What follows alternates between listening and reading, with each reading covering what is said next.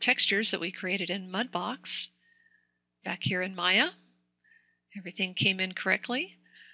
So the nice thing about sending things back to Maya from Mudbox, Maya will go ahead and lay out the textures that you created, which is what we have here. So we've got reflection,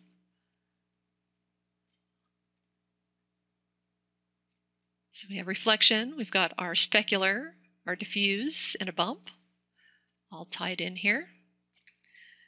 And we can see this corresponding over here with our color. Go ahead and see that coming in right there.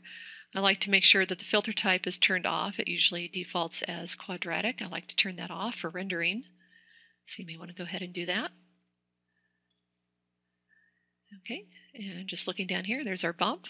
We select that, turn that off. May also want to take the bump down to something like 0.2. It defaults at 1. That's probably a bit too high, so make sure it's down to 0.2 or 0.1.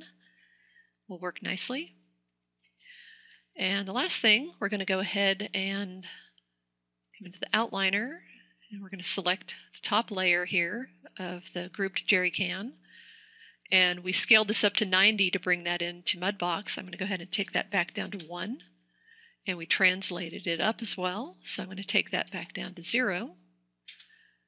And that should bring us back to its original size.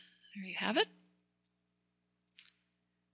And this pretty much concludes the demonstration for Maya to Mudbox Workflows.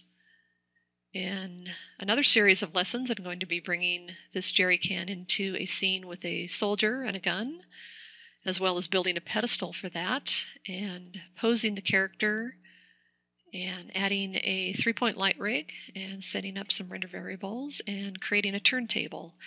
So go ahead and look for the Jerry Can continuation in the next series of lessons.